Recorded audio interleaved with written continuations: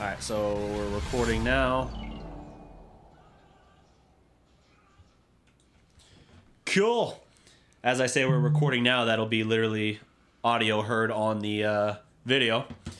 So it is what it is. The Mavericks lose this game 121-119 at home. A very hard-fought loss to Portland. As we were just saying, as we just literally wrapped up the stream, this was a good measuring stick game for Dallas. They miss out on their first 3-0 start since 2002.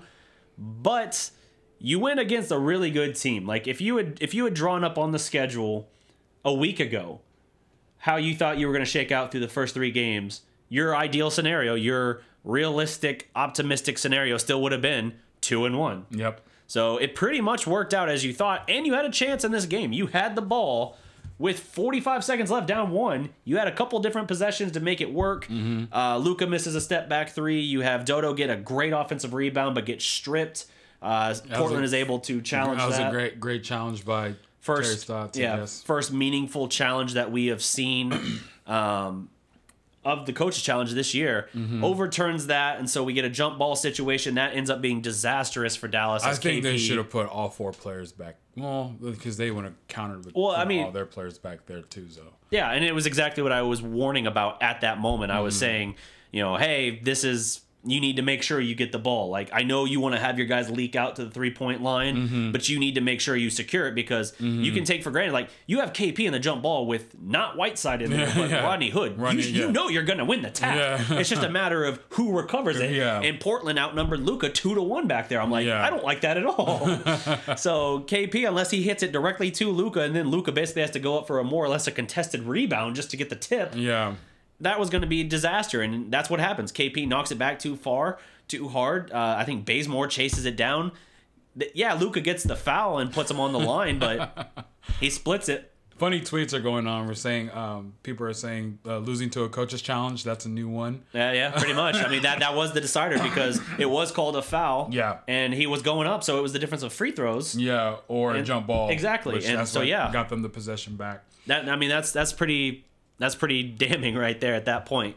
I don't know if the NBA looks at that and says, yeah, this proves that it's, this is what we wanted or not, know. Yeah. I mean, part of it, you're like, you kind of want to leave it in the players' hands, but I can't complain too much because if it was on the other side. If it had gone our way, I'd be like, this is why you got to have this rule. Exactly.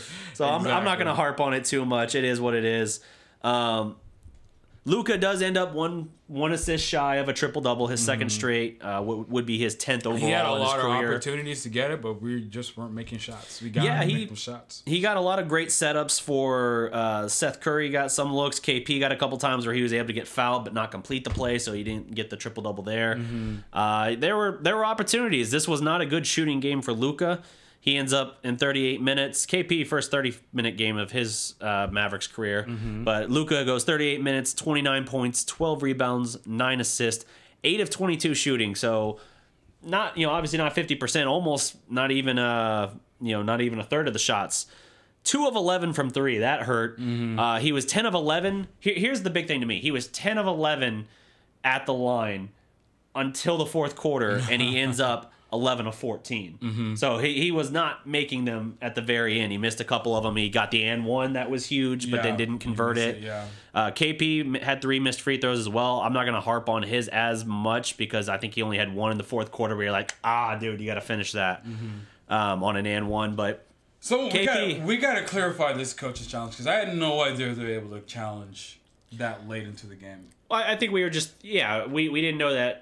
We did not know that you could challenge at that point because years past that would just be an official review at that point. The official would step in, review it, and make an assessment. But they wouldn't have reviewed that. They would review probably like who was it out on or something like that. Right. It's close. But shot clock violation, exactly. They're not going to review was it a foul or was it not. So. Yeah. So we were admittedly thrown for a loop when that happened.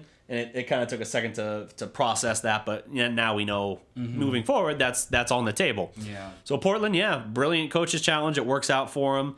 Dallas, pretty much the whole fourth quarter had just the one timeout left, so they couldn't really risk a coach's challenge. Exactly. And we saw that kind of came back. Portland was able to steady things down when they needed to late in that game. KP gets his first 30-point game as a Maverick. That's a highlight as well. Awesome. 34 minutes, 32 points, 9 rebounds. That is a number I like a lot. 9 rebounds, 5 assists. He even got a little bit of action there. First 2 games, I think he was 3 and 4, so he just keeps going up by 1 every game. Yep. 3 for 10 from 3-point and 7 for 10 from the line. The 3 of 10 from 3 isn't great, but that percentage will round out. I just don't like necessarily him taking 10 threes in a game. Yeah. I think if he's taking 8, that feels better, but he had a strong game. I mean, but it's not like, again, just a tick under 50% from the field, 11 of 23. I'm not going to be mad at 2 blocks. I'm not going to be mad at KP shooting threes if they're open. All his shots are open. He's not necessarily forcing it. Yeah. If he's open, shoot it. If it misses, it misses. But I'm not gonna, why are you shooting threes? Yeah. It's 2019. Basketball is shot. People are shooting multiple threes. Yeah. As long as they're not freaking forcing it up. Well, so when you're 3 of 10 and Luka's, what was he? I know you're capable. 2 of 11. I know you're capable. You might not have the best night right now, but you're capable of hitting the 3. Yeah, when your 2 best guys are 5 of 21 from 3, you're kind of thinking maybe don't take 21 threes.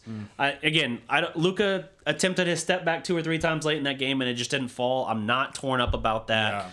Yeah. Most players be like, why would he shoot a step back? It's like, yo, we've seen him make the literally Houston last year. He made 2 of those in crunch time. Yep. We ain't mad the at 11-0 run. Yeah. For shots didn't fall. I mean, you really can't blame anybody for loss like this. This is a good team. Just like you said, this was a good barometer of where we're going to stack up. They were in the Western Conference Finals last year. Exactly. They were the 3 seed the last 2 years in the playoffs. So, I mean, it's a good team in Portland, and they're going to be a force to be reckoned with. Damian Lillard in the second half got going. He was 28 points on the game despite only 2 points at halftime. Went from 1 of 7 to 9 of 13. Completely flipped the script. And he took over. In the first half, McCollum kept him there, and then the second half, Lillard's like, "Yeah, I'll do it now." And I remember in our live stream, you were saying, at 2 points at halftime, yes, good defense, but also something to be concerned about because that might. It's going to wake him up. It'll get his attention. Yeah, to boost him up. It would have been better if he had like 13 points at half. I think because when you're 2 points, especially a guy like that, he's going to dial in. And take over. He's gonna look to get himself going. And he got going by getting to the basket. Exactly. So that was a huge thing there. Dallas's bench was not the force this game that we had seen previously. Let me see here. The bench scoring. I don't have it in front of me. Curry got going late. Curry did Seth Curry things. 30. Dallas had, I think, at one point 27 bench points. They were leading like 27 to 24. I didn't see where they wound up ending the game. 32, I think.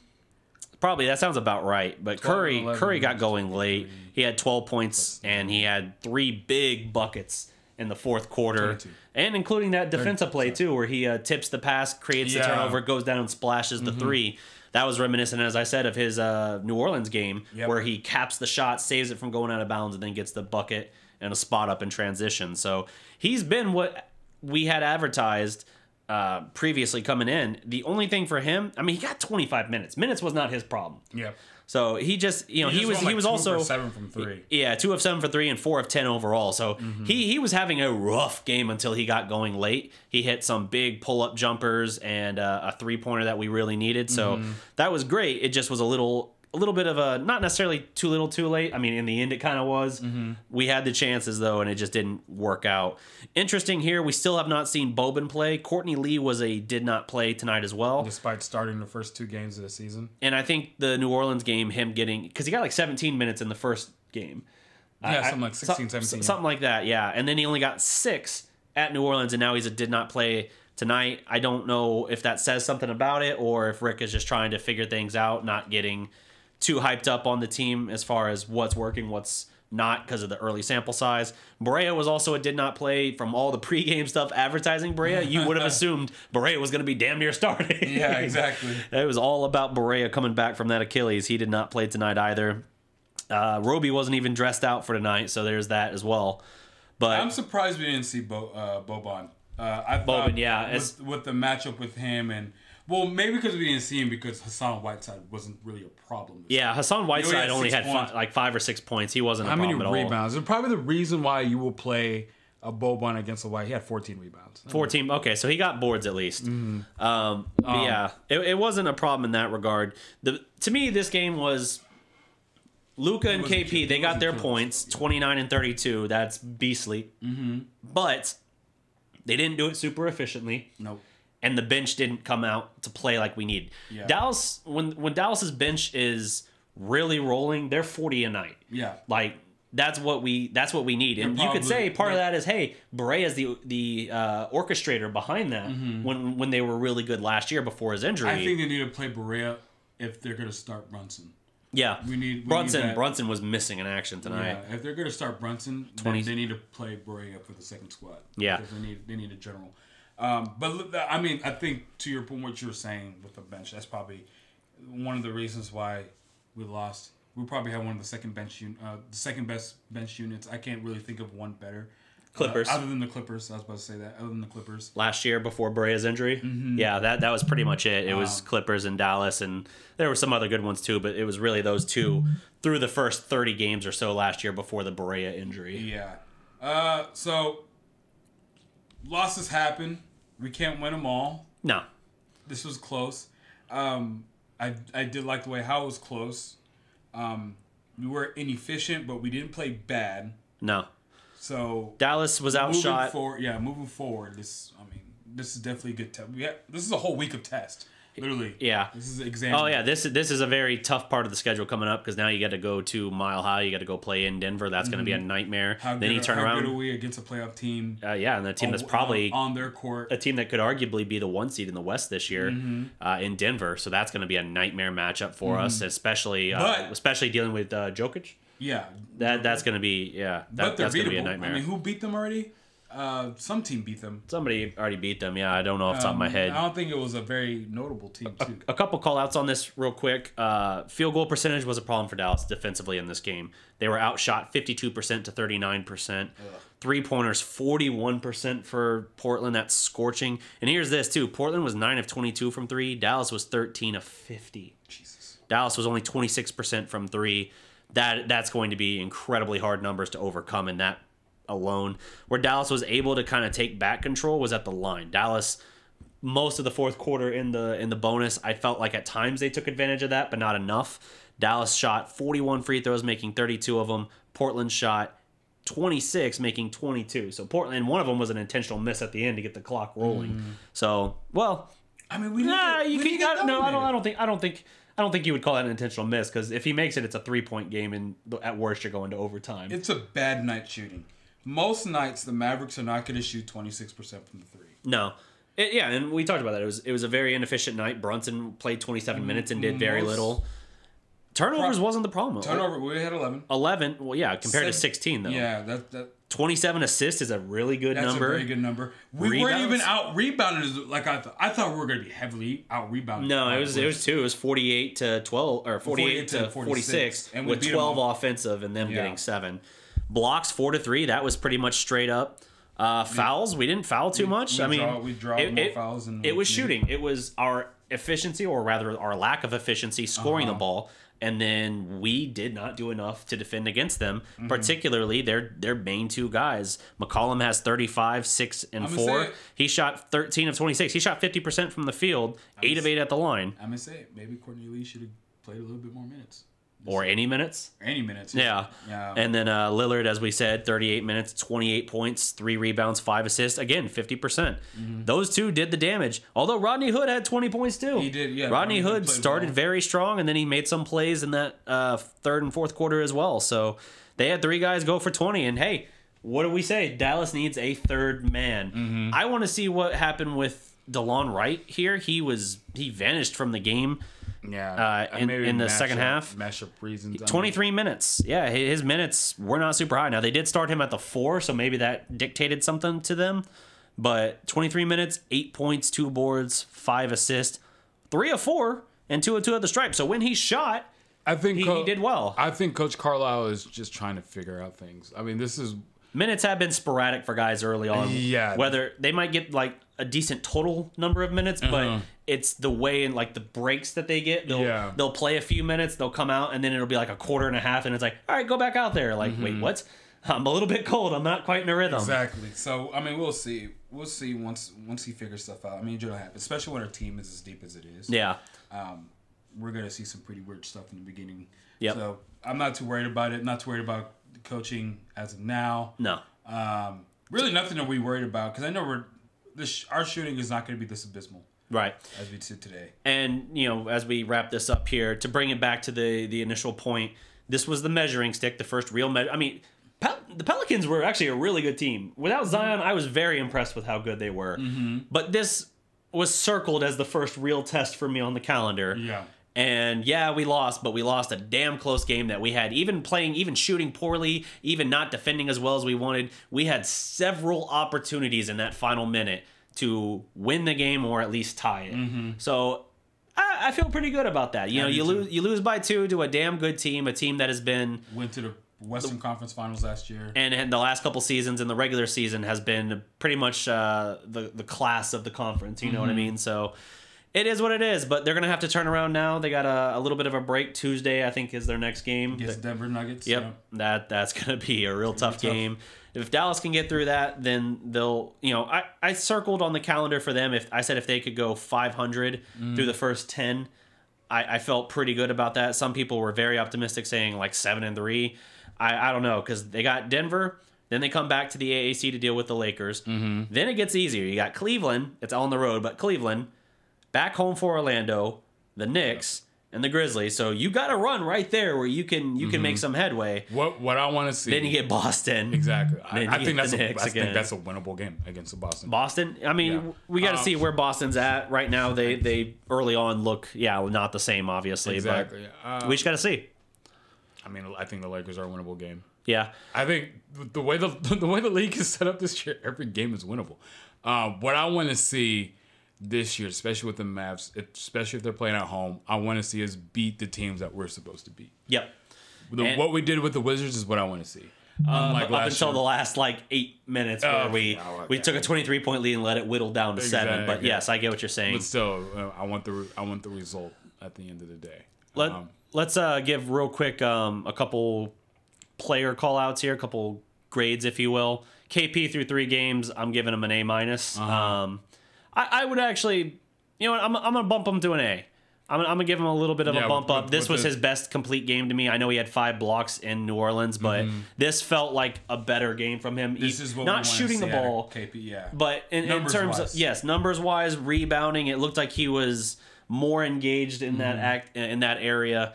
And hey, his first 30-point game as a Maverick and all that. So I'm gonna say an A for KP thus far. Luka, A plus. Yeah, Luka's pretty much been there. He didn't shoot great tonight, but through the first 3, he's still the best player on the team. KP might ultimately be the guy that averages more points than Luka for the season, potentially. Probably could average more rebounds and assists.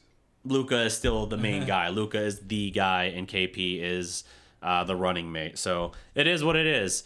DeLon Wright, it's been up and down for him. I still think he's a very quality ad, but I've never bought into the idea that he is the third man for us. I still say they need that third man, and that's going to have to come by way of trade, because Jackson, I like him a lot, but I don't think he's the third man either. So we'll see. We'll see how things shape up. Of course, the projected third man was Tim Hardaway Jr., but he's been... Yeah. I don't want to say... He's been not good to start the year. This was not a good game for him. I know he got his points at the line, but... Yeah, he's not worth the $20 million that we're paying him this year. No, so... decent bench player, but incorporate the contract, and it's like, what? What? Yeah, so... How much you put up? So hopefully we'll get more production. I'm projecting I'm projecting better days for Tim Hardaway. I'm projecting better days for DeLon and Brunson. Mm-hmm. I mean, all these guys. Yeah, the team's better than we saw. We've seen them be better. Than we saw today. I mean, this is kind of good news. This is kind of a silver lining. Yeah. We lost a close game to a really good team with not playing our best. Right. So I agree. And with them having freaking CJ McCollum going off for 35, I believe. Yep. Their top Damien 2 guys outplayed our top 2, especially with regard to efficiency. Points wise, they were almost exact copies of each other. Yeah. Like literally almost exact copies of each other. But the efficiency for Portland was off the charts. That duel. Maxey, man, he started damn hot, but he ended up with 14. Yeah. He was 5 of 5. He ended up 5 of 10. If you would have put up his shots, with the his 3-pointers was what was killing him, because he got 5 threes after getting a bunch of shots at the rim. But Anyway, that pretty much wraps up our thoughts on this game here. Thank you again to those who had tuned in just before this to our live stream when we did our game companion talking about the game and kind of commentating it. Mild technical issue there at the very end of that stream, but all the same, we'll get this uploaded as well. And until next time, guys, that's going to do it for us. Enyi, you want to hit the tagline? All right. And remember, every legend was once a prospect. There you go. Salute.